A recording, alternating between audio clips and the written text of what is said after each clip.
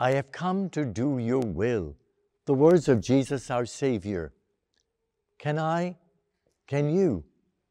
we as a church say, truly, we want to do the will of God?